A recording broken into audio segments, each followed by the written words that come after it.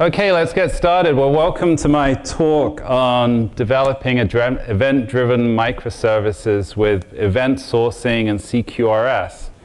And my goal over the next hour in my jet lag state is to sort of show how two really interesting architectural patterns, event sourcing and CQRS, command query responsibility segregation, are a great way to implement microservices. I'm going to sort of show some of the problems that you'll run into if you're building a microservice architecture, and then just show how event sourcing and CQRS are a great way of solving those problems.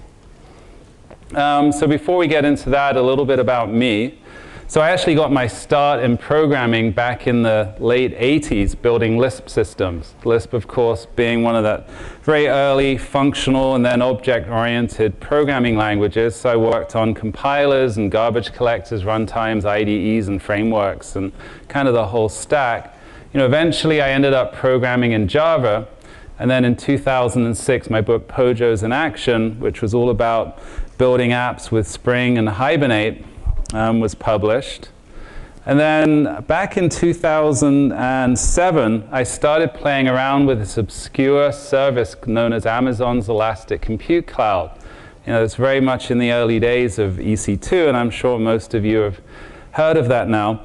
I ended up creating a startup, Cloud Foundry, which was a Java PaaS for building apps, for deploying apps on Amazon EC2.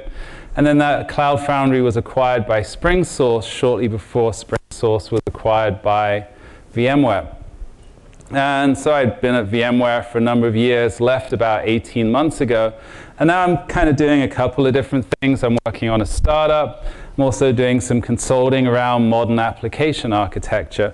And I've also created a website, Microservices.io, which is a collection of resources that will help you get started designing microservice-based architectures. And a bunch of links. So there's some example code. There's my blog, Plain Old Objects, and also Twitter, where you can follow me.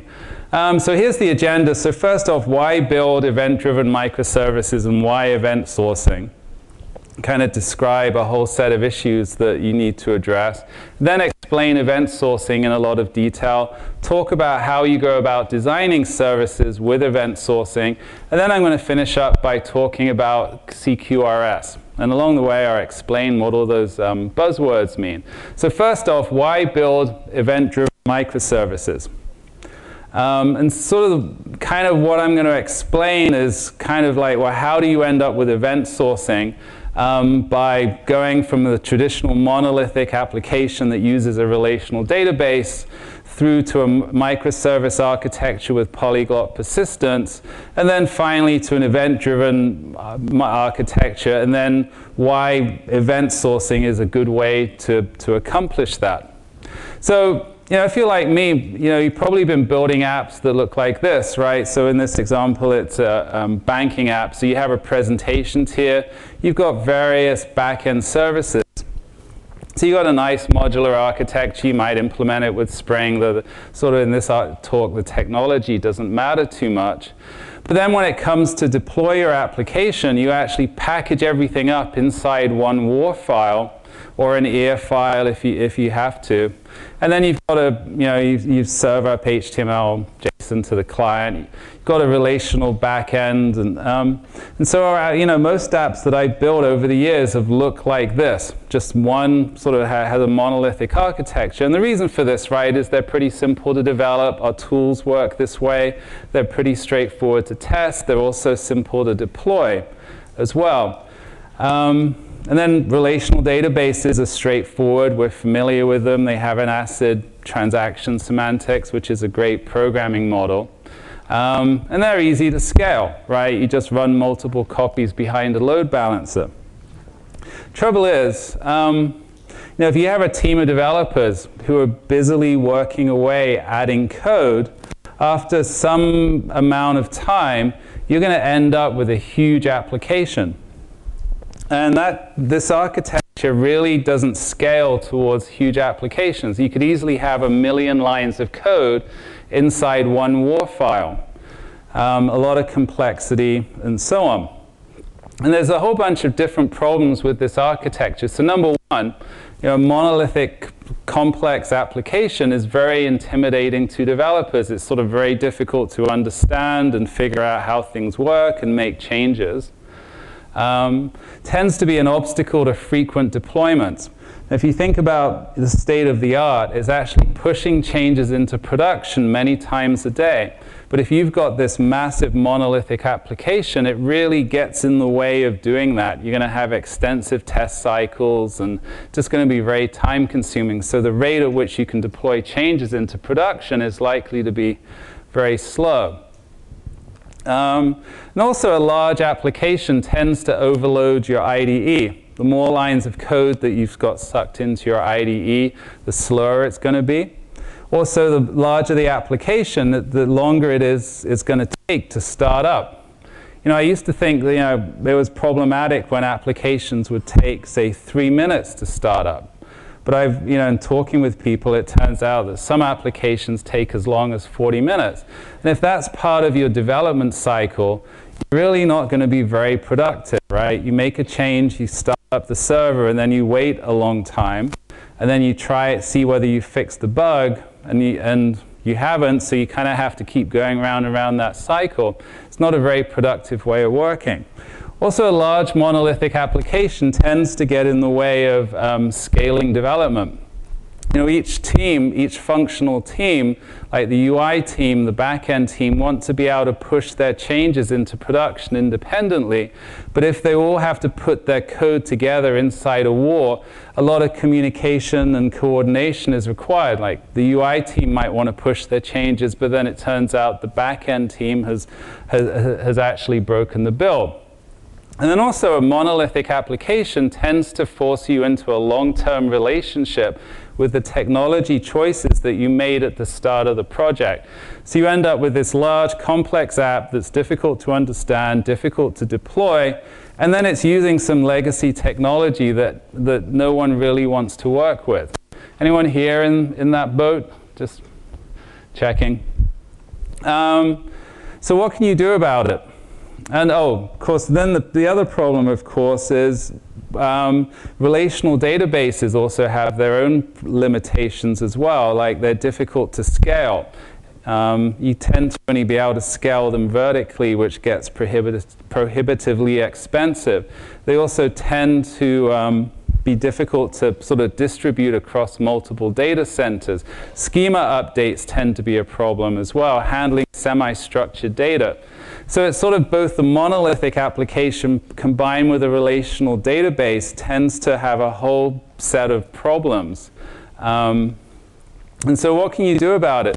Well, the solution, of course, is to apply the scale cube, which is this great three-dimensional model of scalability from the book, The Art of Scalability, and apply y-axis or functional decomposition, which actually breaks things apart, and then also apply z-axis or data partitioning, such as database sharding, where you're using, say, the primary key of a row to decide which server that row should reside on. So once you've applied both those two scaling approaches, you end up with both a microservice architecture where now you've got little standalone applications for each functional area of your application, each one of which has its own database. And then you also apply those scaling patterns to the database layer as well. So you end up with functionally decomposed databases, so orders in one database, customers in another. And then also you're doing sharding as well. And then the other thing you can do is apply NoSQL databases. And so if you want to do text search, you use Cloud Search or Elasticsearch. If you have storing graph data, you use a graph database like Neo4j. And so on. So it sort of radically changes how you architect your application. Not only that, each module or each service in your application can actually use a different kind of database. So it's sort of we've gone a long way from a monolith talking to a single relational database. So now we're in the realm of microservices and polyglot persistence. So we've kind of, seen problems with the monolith. We've solved that by turning it into microservices. We've seen problems with the relational database, and now we're using polyglot persistence. So we're kind of working our way towards why event sourcing. But the interesting thing is about this new architecture is that now we've got a whole bunch of distributed data management problems, right? So let's imagine that you're using MySQL to store products, but you're using Elasticsearch to do text search. The challenge here, of course, is that whenever MySQL is updated, you also have to update Elasticsearch as well. So how can you kind of maintain consistency across those two different databases? Likewise, if you're using a NoSQL database like Mongo or Cassandra, where you can't actually have a transaction that lets you update two different entities atomically, we've got another sort of problem there. Or same in Cassandra, maintaining index tables and denormalized views and the like. And you even have the same problem with relational databases, where because you functionally decompose things and sharded them, you have different entities scattered around in different databases, and for various reasons you don't want to use two-phase commit. So there's sort of all these problems with that approach, and that then leads us to an event-driven architecture. And the big idea here is that when one component, one service changes its database, it publishes an event, other services can consume those events and update their own databases. So we use events to drive changes across multiple databases and multiple services within the architecture. So for example, when saying that we've got a catalog service and someone creates a product, we insert a row into MySQL, we publish an event to the message bus saying the product was created. The search service can consume that event and update Elasticsearch, create a document and add it and index it. Likewise, if we're doing money transfer across all of these different databases, we can accomplish that by using an event-driven workflow where we create a money transfer object that publishes an event saying money transfer was created. The account service can consume that event and debit the from account, which in turn causes it to publish an event saying the account was debited, which can then get consumed by the money transfer service, which can then record the fact that the from account was debited, which then publishes events and so on. So you have these events sort of bouncing back and forth between these two different services, which ultimately causes money to be transferred. And all of this is done without actually using two-phase commit. So that's good. We're going to use events to maintain consistency. The challenge, though, of course, is that now we need to atomically publish an event whenever a domain object changes. And it's like, well, how do we do that? So one option, of course, is to use two-phase commit. But that's sort of exactly the kind of approach that we're trying to avoid, right? I mean, obviously it would work, except that now you need a distributed transaction manager, and you need to use technologies, the database and the message broker, that both support two-phase commit, but it impacts reliability of your system, and it's just sort of, in today's kind of web-scale world, two-phase commit is just very much out of fashion, and is best avoided. Another approach, which was adopted by eBay, is actually to use the underlying database as also as a message queue. So within one transaction, you can update, say, an account object and insert an event into an event table. So we're sort of doing an update and a publish. And then in another transaction, we can consume that event. And then in a third transaction, we can mark that event as consumed. So that's sort of how eBay kind of works with sharded and partitioned databases. But it kind of relies on you having using a SQL database to do that, and it doesn't actually work with NoSQL, and there's a bunch of design issues around that.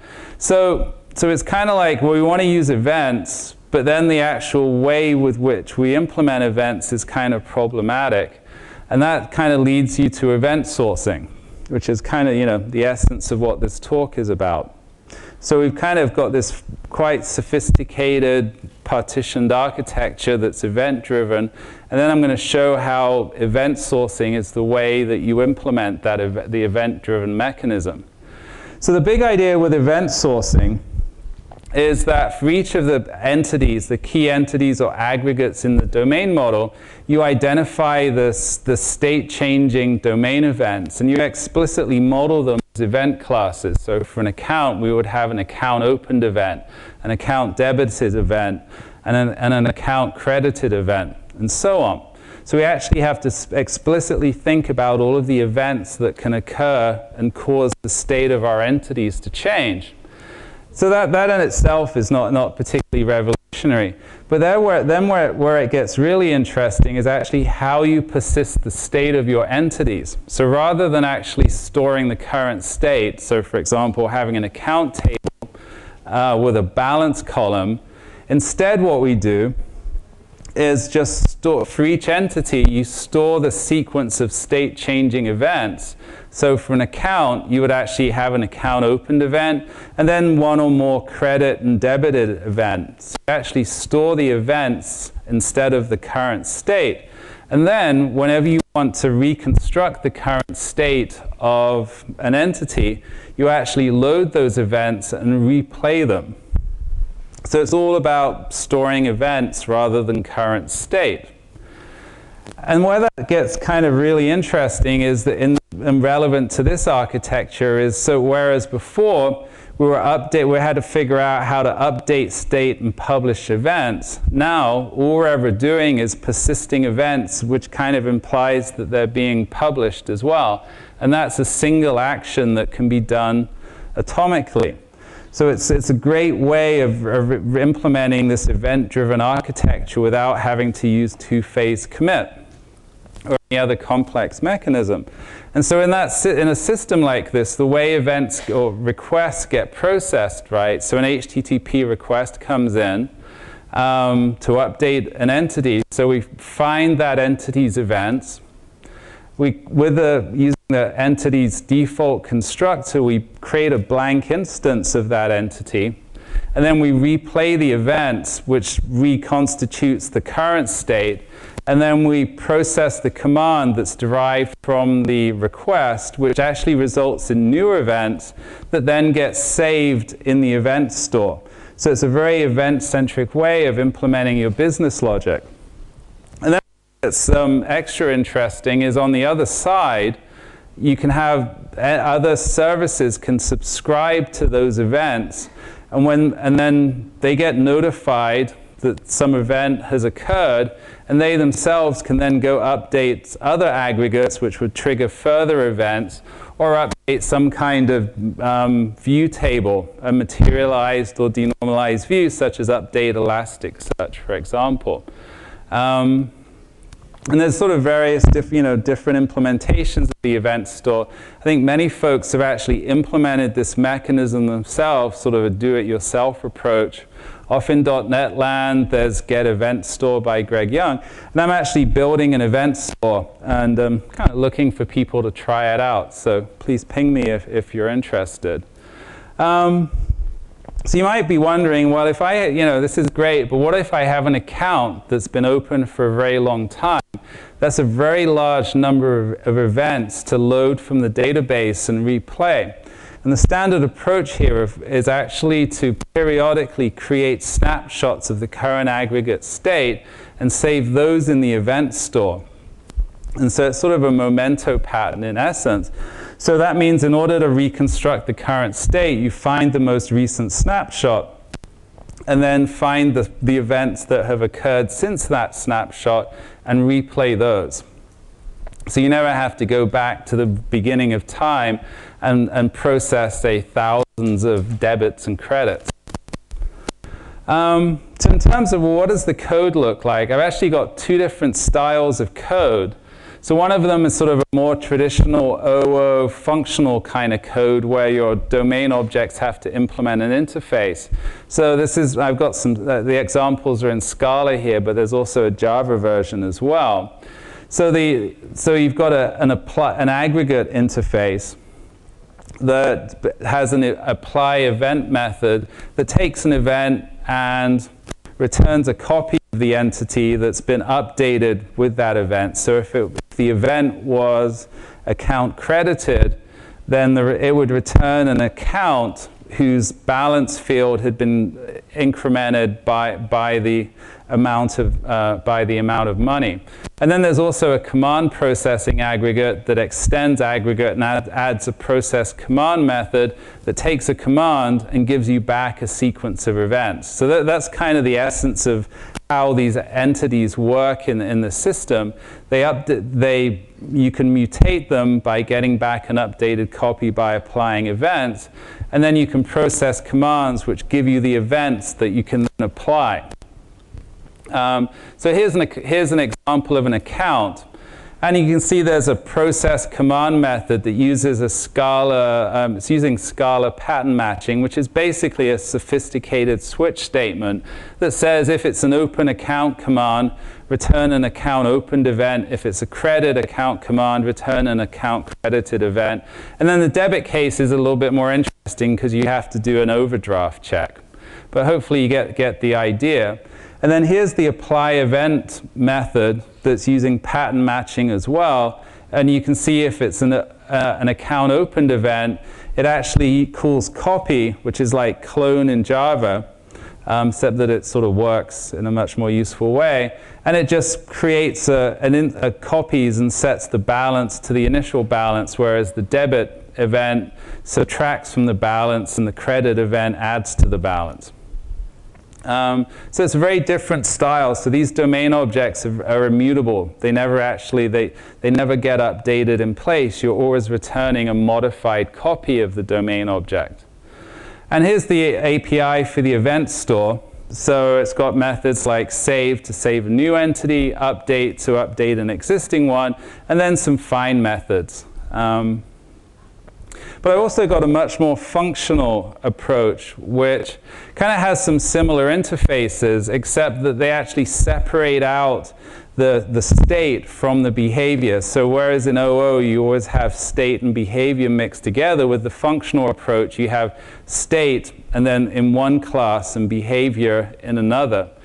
So here's the same kind of a version of a money transfer, where there's state, which is just a simple class that's a collection of fields, and then all the behavior from money transfer is in a separate class. So it's which sort of behaves like a strategy object. And the event store has a slightly different interface, but kind of the same conceptual methods. So that's kind of the essence of what event sourcing is about. And there's a bunch of benefits to doing this. So number one, there's actually, you get a built-in audit log, right? If you think about it, whenever the state of an entity changes, it has to be done through an event. So you're guaranteed to actually kind of have an audit log of who did what when.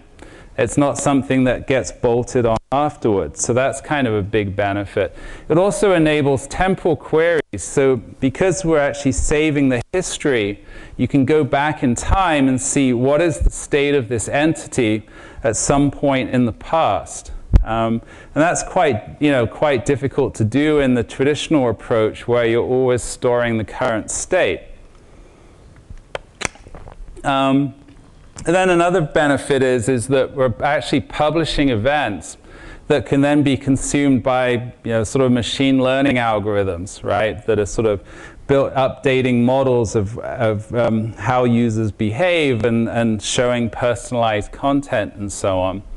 And then it also kind of preserves the history of everything that's happened in the system, which actually lets you in the future implement new features as if you had implemented them in the past, because you've got everything that has happened in the past, and you can run that through the implementation of the new feature.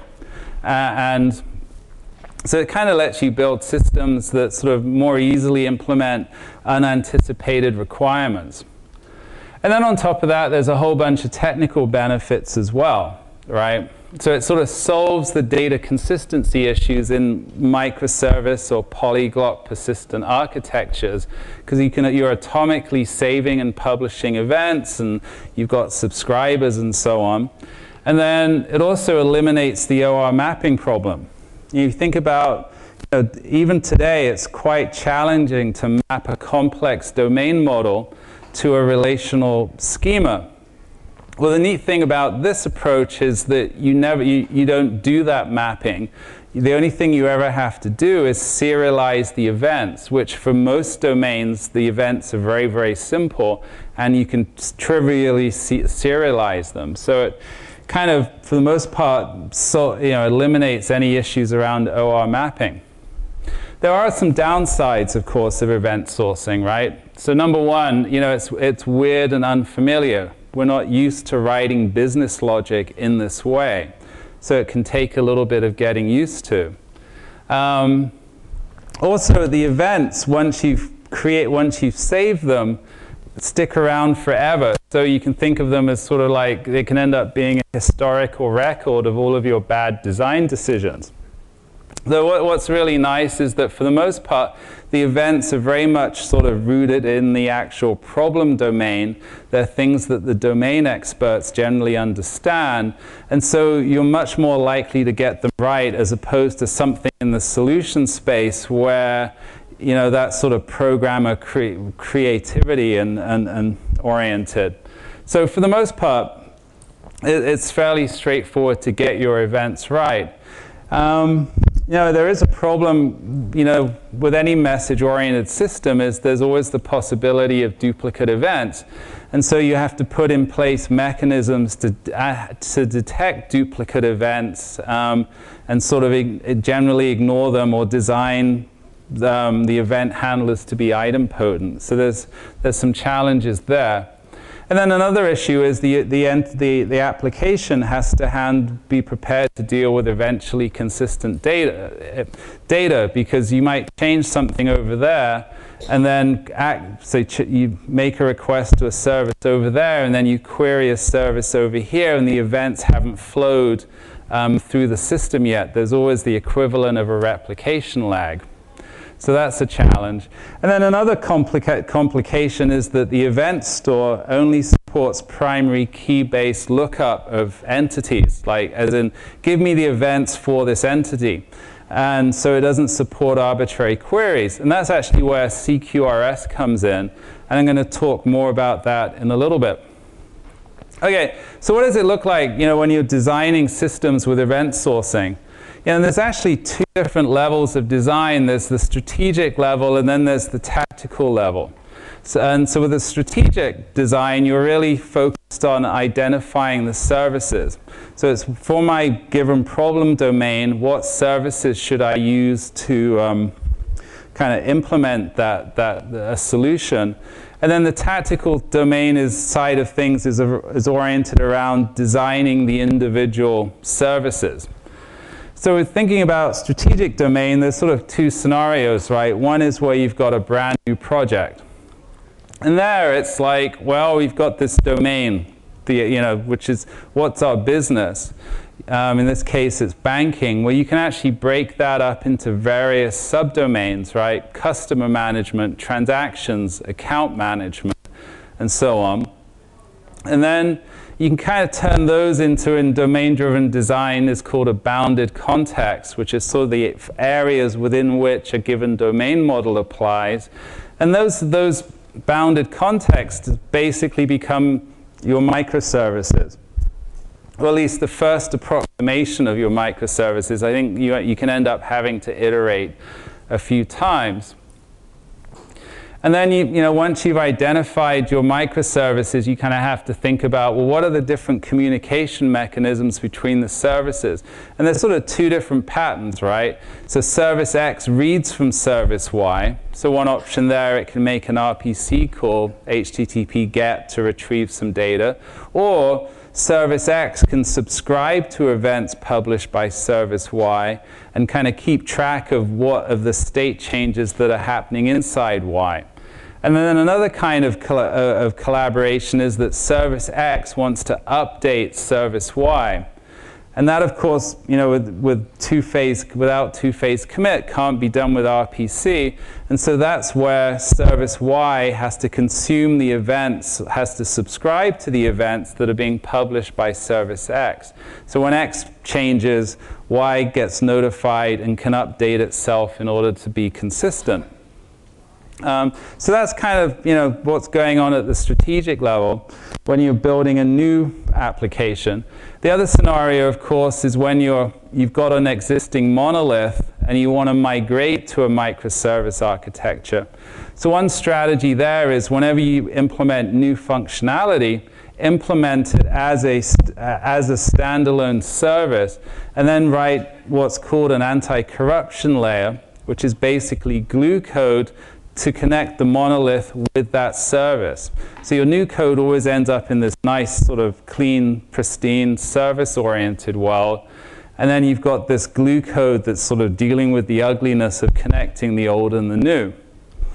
You can also, you can also identify existing chunks of functionality within your monolith and then actually extract that out as a standalone service, with once again having some glue code to tie the two together.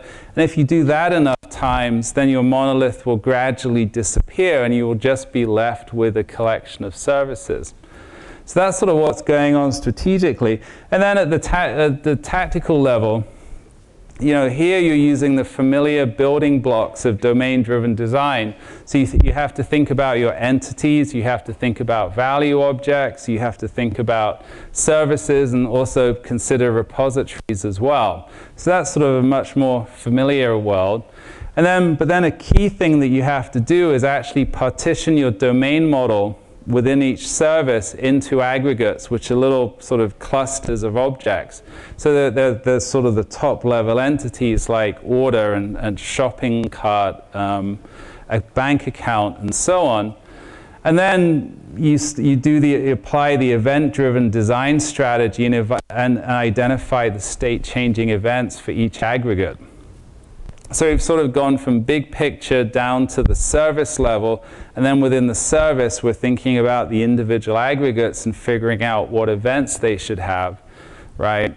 And when you're designing events, you kind of have to think about the naming, which tends to be in the past tense. You also have to think about what attributes the events have. And then there's an interesting issue is do you have just sort of minimal attributes in the events, or do you actually include extra data in the event that's needed by any consumers of the event? There's sort of this concept of enriched events that you have to think about. And then the individual services, each service ends up hosting one or more aggregates. There are various adapters in the service that are taking incoming requests, HTTP requests, or messages over an enterprisey message bus, turning them into commands which are getting processed by the aggregate, and then that's generating events that are saved into the event store. And then there's also an event adapter that's subscribing to events and then turning those into commands as well. And, here's some example code. So here's a Spring MVC controller, and it's written in a reactive style, so there's sort of it's a little bit more complex than you might think. But basically, it's just calling, you do a post to the transfers URL, and then that ends up invoking the money transfer service, which is an asynchronous service that returns a future. Now, here's the actual service itself. And the actual transfer money method is written in terms of this little Scala DSL. So it's saying, create a new entity called money transfer and have it process a money transfer command. And under the covers, the DSL is actually creating a new aggregate, processing the commands, and then actually persisting the commands in the event store. But all of that boilerplate is just hidden from you using the DSL. And then the other thing that you have to do is define event handlers to subscribe to events that are being published by other entities. And so in this case, here's the handler for account debited event that is saying update the existing entity of type money transfer identified by the event's transaction ID and have it by having it process the record debit command. So once again, under the covers, it's actually loading the aggregate and reconstituting its current state, processing the commands and persisting the events in the event store. But all of that boilerplate is being hidden away. So that's kind of what the apps that I've been working on recently look like. So it's quite different from the traditional sort of Spring MVC or sort of Hibernate-based or JPA-based apps. I'm actually still using Spring to wire everything together, but the whole structure of the domain logic is different, and obviously the persistence mechanism is different as well. So I kind of want to finish up by talking about how queries are implemented in an event-sourced application. Because as I mentioned, the event store only supports lookup by primary key. But if you think about it, in order to sort of display a page in the application, you typically have to do a query. You're effectively executing queries that do joins across multiple entities. So let's imagine that you want to display an account and its most recent transactions, right? I mean, that's sort of logically, I think you're basically doing an outer join between accounts, between money transfers, and so on. But you can't do those kinds of queries with the event store, right? It only by itself supports primary key-based lookup. And so in order to implement those kinds of queries, you have to use another pattern, which is CQRS, or Command Query Responsibility Segregation. So the idea there is that instead of having a single component in your application handle both updates or commands and queries, the HTTP gets, you actually split your system into two pieces. So you have the command side that's processing updates, which is basically what I've talked about up until this point. So it's processing commands, saving events in the event store. And then you have an entirely separate query side that's handling concretely the HTTP GET request to get the data to display on pages. And the way those two parts of your application communicate, of course, is via events that are being saved and published via the event store.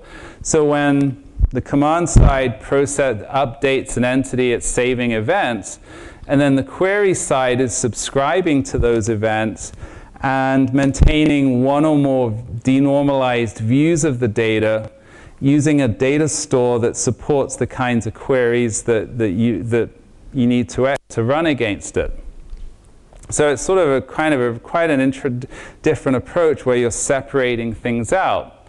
So in terms of microservices, what does this look like? Well, you've got actually two. So one is you have an updater service that's subscribing to events coming out of the event store and then updating some kind of view data store. And that view data store could be Mongo, it could be Neo4j, or it could be a text search engine like Cloud Search or Elasticsearch.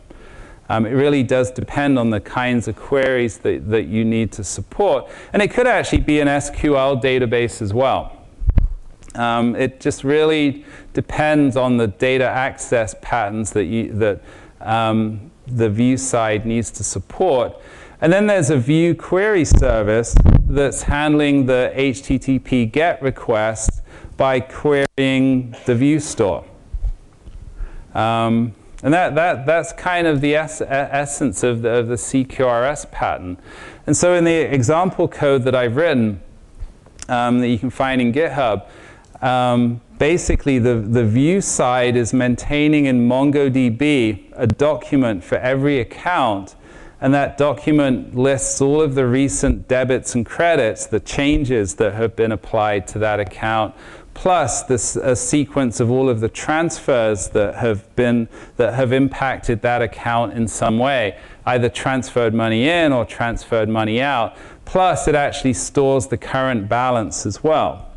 So you can imagine when in order to render a web page that's showing the account, the current balance, the recent transactions, you just have to load this document from MongoDB, which is super efficient, and render the HTML. So you end up with a very sort of data store that's just optimized for efficiently supporting that particular UI design. And so the code kind of looks something like this, where there's just a bunch of event handlers that are actually updating MongoDB.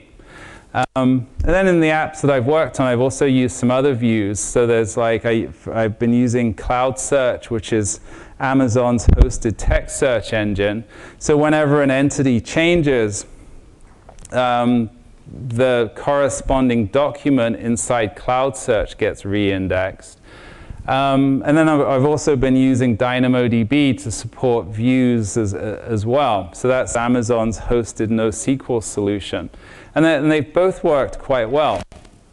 So, there's a bunch of benefits and drawbacks to using CQRS, right? So number one, if you're using event sourcing, you almost always have to use CQRS to support the queries required by the UI. The CQRS also, by separating the command side from the query side, tends to make each one of them simpler. And then it also has the interesting effect that you can actually have multiple views, right? So you could have events flowing into Neo4j to support graph queries, and then events also flowing into MongoDB to support sort of document style access as well.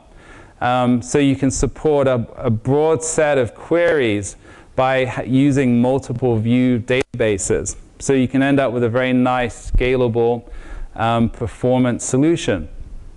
So there are some downsides, right? There's complexity. There's just, we've come a long way from just sort of a monolithic application talking to a single relational database.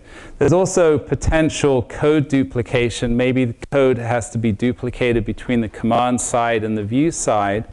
And then, of course, there's the potential for replication lag as well, whereby, so the UI makes a request to update some entity, and then does a get, which goes to the view to retrieve what it thinks should be the updated version of that entity.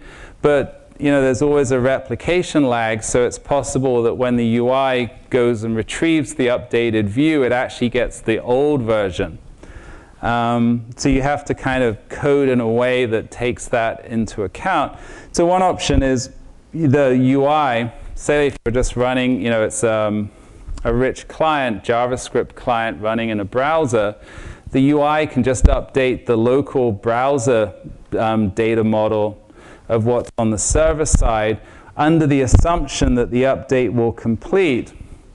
And so you're basically faking it in the UI with the understanding that by the time the user actually navigates away from that page and then navigates back, the replication of the data will have happened. And that tends to work pretty well.